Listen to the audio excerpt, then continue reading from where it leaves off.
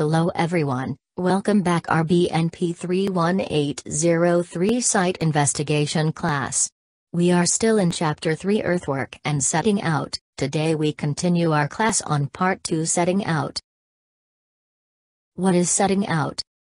Setting out is the process of extracting information from the construction drawings, and pegs, profiles or other marks are then set to control the construction works and to ensure that each features in the drawings are constructed in the right position and to the correct level. Each features in the drawings are like building corners, sewers, earthworks, roadworks, steel structures or line works. While according to ISO 7078, 1985 building construction, procedures for setting out, measurement and surveying, vocabulary and guidance notes, setting out is defined as the establishment of marks and lines to define the position and level of elements of the construction work so that works may proceed with reference to them. Often used definition according ARAN, 2006, setting out is the reverse of surveying. Example: surveying is a process of producing a plan or a map of a particular area, while setting out begins with the plan and ends with the various elements of an engineering project correctly positioned in the area. This process is contrasted with the purpose of surveying, which is to determine the positions of existing features on site by measurement. Good work practices and techniques in setting out is essential to minimize errors and to ensure the construction process proceeds smoothly. Good knowledge is vital, as the setting out phase is one of the most important stages in any civil engineering construction project. Mistakes in setting out can be costly and should be borne by the contractor. Even though the surveying and setting out are opposite processes to each other, but the techniques and instruments used for both processes are identical. Among all parties who are involved in construction works, the setting out is the responsibility of the contractor. Three main principles of setting out operations. 1. Horizontal control technique. 2. Vertical control technique. 3. Positioning technique. Then, two main aims when undertaking setting out operation. 1. Various elements of the scheme in the construction drawings must be correct in all three dimensions, both relatively and absolutely, that is, each must be in its correct size, plan position and correct reduced level. 2. Once setting out begins, it must proceed quickly with little or no delay in order that the works can proceed smoothly and the cost can be minimized. Overall, there are three stages of setting out need to be carried out in construction works. 1. Initial setting out, limits of work and site. 2. Stage 1, setting out of foundation and sewer pipeline. 3. Stage 2, setting out the design points. Further explanation on the next slide. While BS 59641, 1990 has highlighted three-stage order of reference systems commonly adopted for large and complex building projects. 1. Primary system. 2. Secondary system. 3. Position points, the location of the details of the building. Setting out planning reconnaissance. A reconnaissance of the site and planning of the setting out are essential. Based on a construction drawing, a suitable reference system should be selected and established. A suitable reference system selected will depend on 1. The shape and size of the site. 2. The positions of any existing buildings or obstructions. 3. The positions of the proposed building and ancillary works. 4. The sequence of excavation and construction walks. The chosen reference system should be such that redundant observations are possible and that the measuring points can be referred to during construction. The position of the main ground station should be chosen and protected such that they are at a min. Risk to damage or movement and unobstructed lines of sight can be maintained. Setting out planning grid. Location grids are used to assist the planning authorities and designers in plotting the location of boundaries, buildings, roads, underground utilities or other features. If the building to be set out It is important to mark on the plan of the building site the approximate position of the structural grid or site grid. Site grids can be considered as the transfer of the location grid from the plan or drawing to the site by setting out. Structural grid are used by designers to define the position of structural elements, usually their center line. Stages in setting out. 1.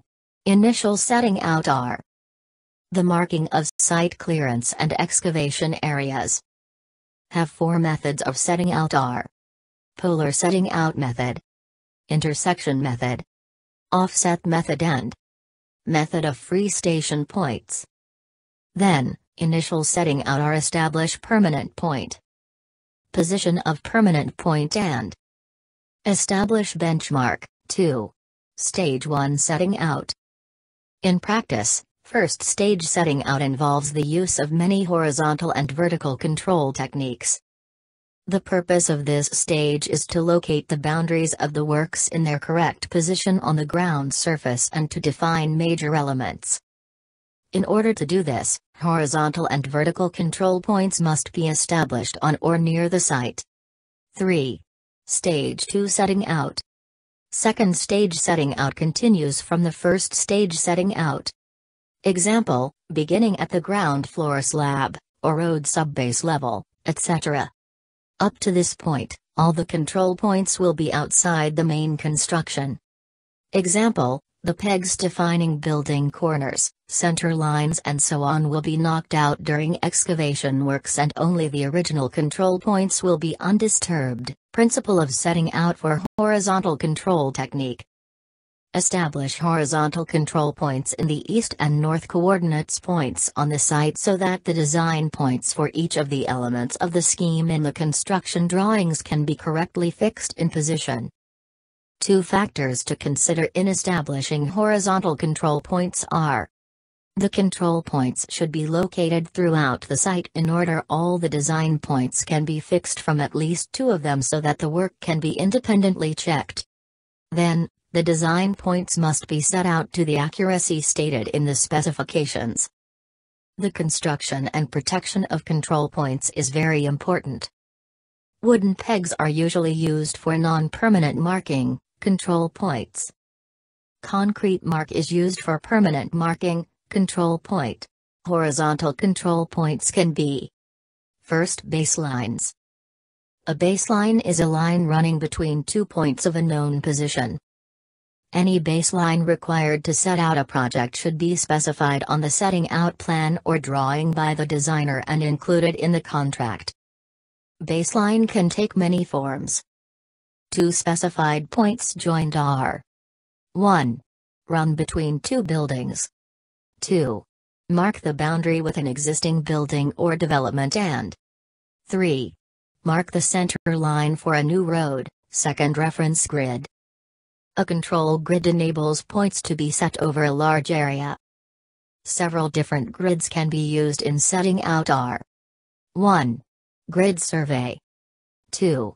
Structural grid. 3. Grid site. 4.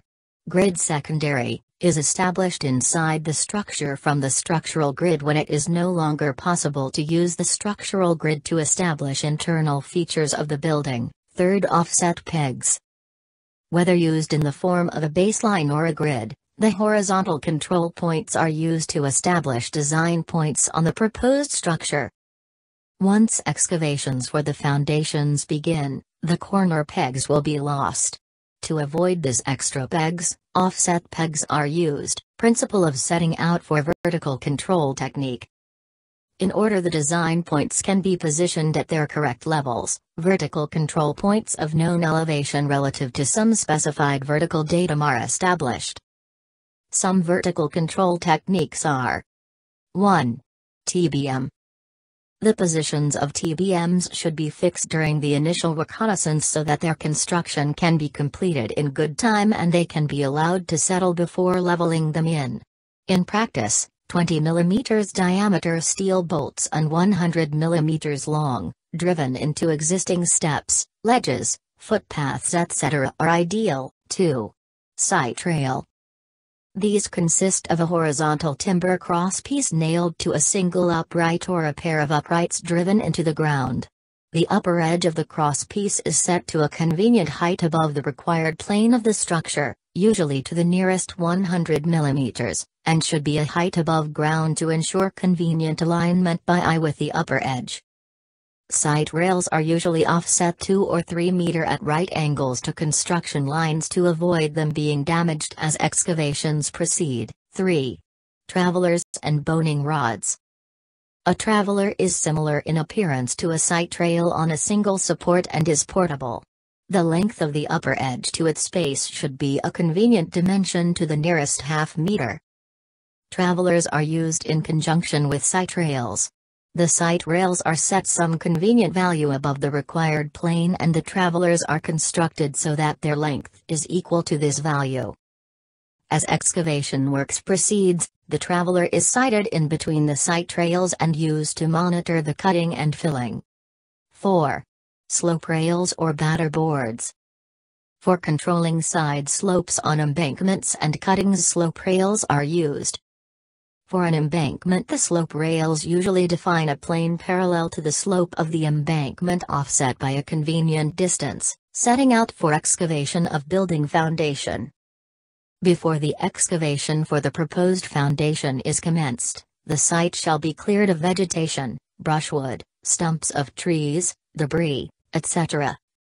Next is to set out a baseline for the work. For setting out the foundations of small buildings, the center line of the longest outer wall of the building is first marked on the ground by stretching a string between wooden or mild steel pegs driven at the ends. For accurate work, nails can be fixed at the center of the pegs. 2 pegs, one on either side of the central peg, are driven at each end of the line.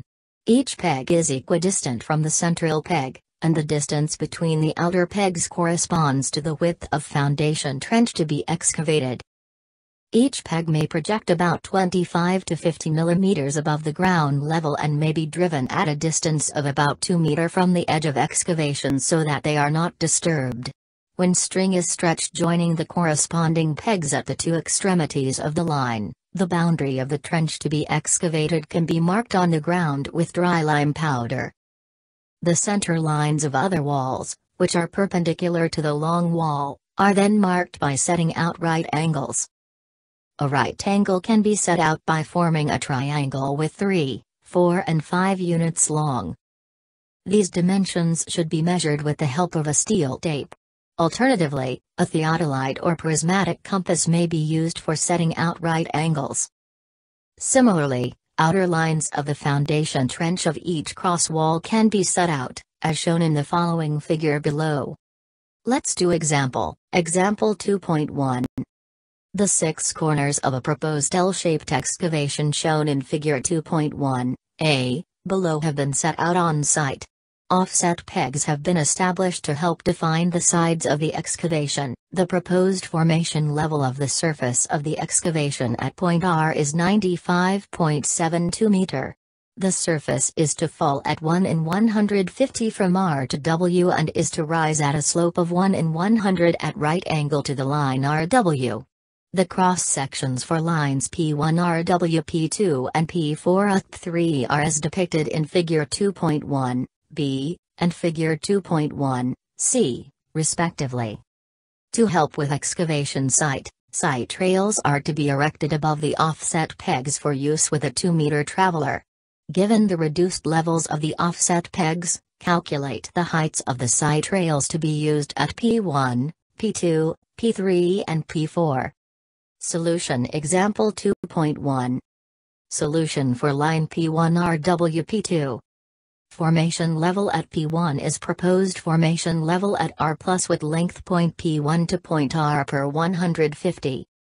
So, 95.72 plus with 3 per 150, and the answer is 95.74 meter. Formation level at P2 is proposed formation level at R minus with length point P2 to point R per 150. So, 95.72 minus with 48 per 150 and the answer is 95.40 meter. For offset peg P1, required top of site trail level is formation level at P1 plus height of traveler. So, 95.74 plus 2.00 and the answer is 97.74 meter. Actual of peg level is 96.95 meter. Therefore, distance above P1 is formation level at P1 minus with actual of peg level. So, 97.74 minus with 96.95 and the answer is 0.79 meter. For offset peg P2, required top of site trail level is formation level at P2 plus height of traveler. So, 95.40 plus 2.00 and the answer is 97.40 meter. Actual of peg level is 96.45 meter. Therefore, distance above P2 is formation level at P2 minus actual of peg level. So, 97.40 minus 96.45 and the answer is 0.95 meter. Solution for line P4 UTP3. Formation level at Z is proposed formation level at R minus with length point Z to point R per 150. So, 95.72 minus with 15 per 150, and the answer is 95.62 meter. Formation level at P3 is formation level at Z plus with length point P3 to point Z per 100. So, 95.62 plus with 28 per 100 and the answer is 95.90 meter. Formation level at P4 is formation level at Z minus with length point P4 to point Z per 100. So, 95.62 minus with 3 per 100 and the answer is 95.59 meter.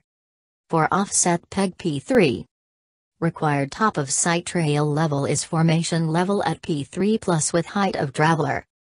So, 95.90 plus 2.00 is 97.90 meter. Actual of peg level is 97.12 meter. Therefore, distance above P3 is formation level at P3 minus actual of peg level. So, 97.90 minus 97.12 is 0.78 meter. For offset peg P4, required top of site trail level is formation level at P4 plus height of traveler. So, 59 plus 2.00 is 97.59 meter. Actual of peg level is 96.75 meter. Therefore, distance above P4 is formation level at P4 minus actual of peg level. So, 97.59 minus 96.75 is 0.84 meter. Thank you all of you for your attention. See you the next class. Bye and take care.